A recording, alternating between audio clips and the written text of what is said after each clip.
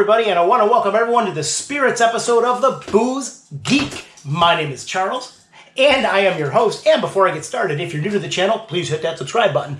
And if you like the episode, hit that like button too. Give us a big thumbs up, and I'm going to thank you all in advance. But on the Spirits episode, we are tasting and reviewing a bourbon from Owensboro Distilling, and they are located in Owensboro, Kentucky. So let's grab the bottle. So this is their Mills and Mash. Mills and Mash. So this is a small batch bourbon. This bourbon clocks in at 45% ABV, which gives it a proof of 90. So is there going to be some heat in this bottle? Well, let's pop the cork and find out. Here we go. 1, 2, boom, boom. Here it is. Wait for it. The bottle boom.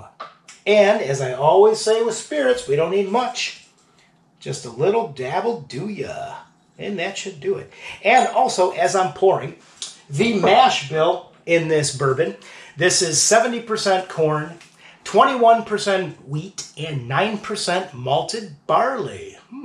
So, what do we got color-wise? Well, interestingly enough, it's a little bit lighter than I thought. I mean, it's a light copper. We have some legs on the glass, but yeah, light copper.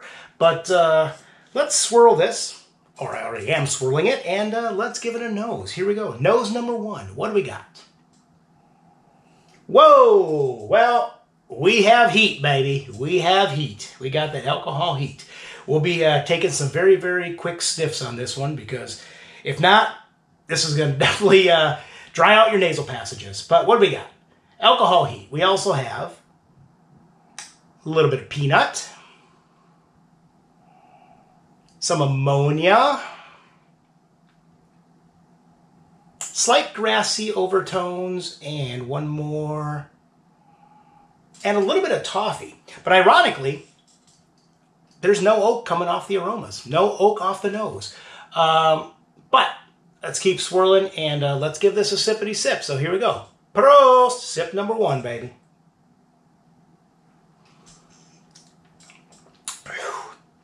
Alcohol heat front center. Whoo! Oh, yeah. And also, I mean, this is a medium-bodied bourbon. It's definitely coating your whole palate. It's got some weight to it. But what do we have flavor-wise? Well, we have, outside of the alcohol heat, a little bit of peanut. We have that ammonia is coming through. Some of those grassy overtones are coming through. And slight bit of toffee.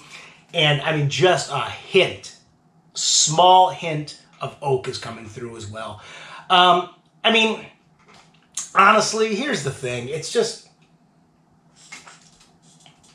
number 1, that heat on the nose and on the palate.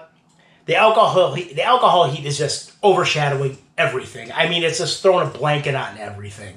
It really is. Number 2, I believe this is just too young of a bourbon.